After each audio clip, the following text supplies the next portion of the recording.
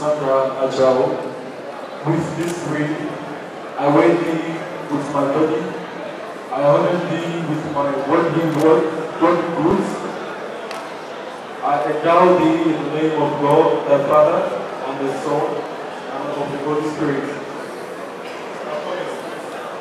It was a gathering of creme de la creme in the society when the daughter of late Alhaji Salau and ACP Julie Adao, Sandra, joined in holy matrimony with the son of Prince Friday and Mrs. Flora Itwa, George, in a grand wedding ceremony over the weekend in Ibadan.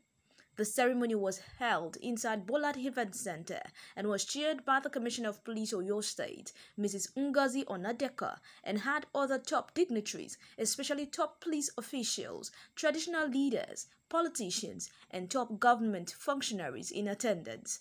The CP in her remarks urged the newly wedded couple to be tolerant of each other and be closer to God as the day marks the beginning of another phase in their lives.